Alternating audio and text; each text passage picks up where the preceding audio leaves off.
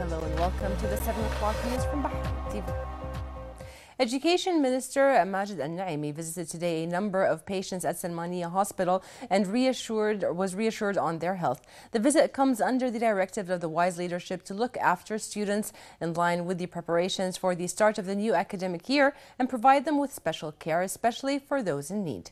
Al-Naimi affirmed the ministry's support to students on all levels through programs that will ensure providing them with the suitable education. The ministry provides a number of academic programs and education tools for students with special needs in 75 schools, facilitating their studies and taking their health conditions into account.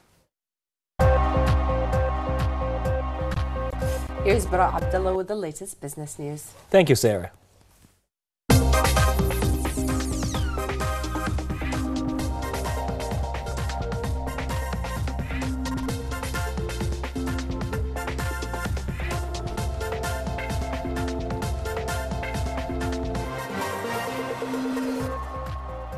Good evening and welcome to the business news on Bahrain TV.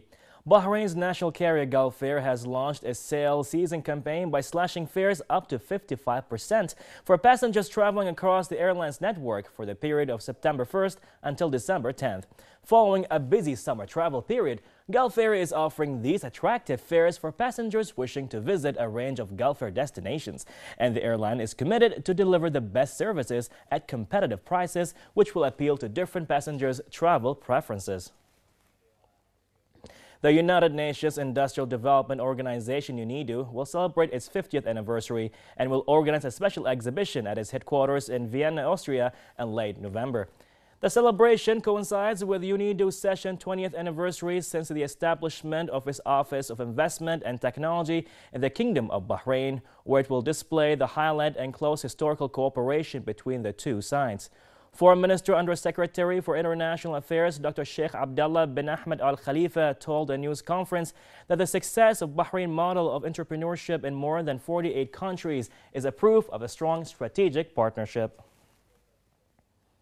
The Bahrain All-Shares Index closed today at 1,142.21 points, an increase of 0.3373 points above yesterday's closing. The rise was in the commercial banking and was also the most traded and representing 94% of the total value of shares traded.